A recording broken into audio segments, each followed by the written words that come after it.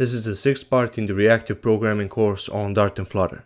In this video we'll take a brief look at stream controllers. They basically allow us to send data onto a stream, and then the consumers of that stream can subscribe to it, obviously. This may make a little more sense once I show an example. So here we have a plain Dart app, and let's see how to create a stream controller. So here I'm declaring a variable of type StreamController. Actually I typed that wrong, controller. And it takes in one type parameter, and that's going to be the type of data that's going to be emitted from a stream. So let's just say string over here. And now we need to say the name of the variable. Let's just say controller. And now I need to import the Dart async library. And one way to create a string controller is just through the regular constructor.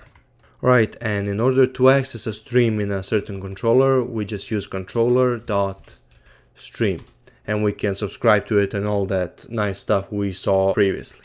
But when I use a controller in a class, I like to make that controller private and expose the stream itself through a getter.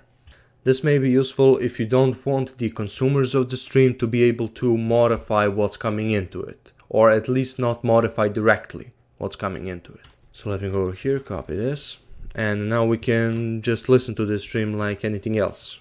We get data and we can just print the data. Previously I mentioned how the stream controllers allow us to send data onto a stream, and in order to do that we use sinks. Again, we access a sink same way as we access a stream, through the controller.sync method, and then we use the add method to send data to it. And we can just say, I don't know, some data. Alright, now let's save this. And so here what we're doing is we're listening for changes in a stream, and then we're sending some data to it. And when that data gets sent, it gets printed over here. So let me save this, go to the console, clear the screen, and run this. And we get just what we expected. We get some data printed out.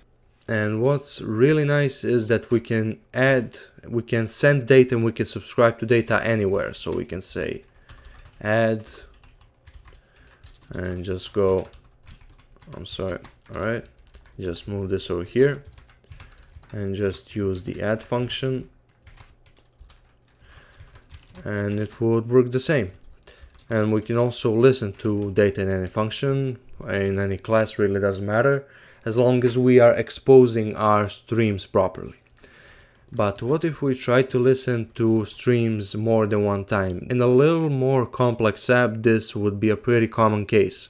We want some data to be updated in multiple widgets. Maybe we have a couple of lists of users in an app and we want all of them to be updated. So what if we try to listen to it over here and just replace all the letter A's with letter B. I don't know. And now let's save this.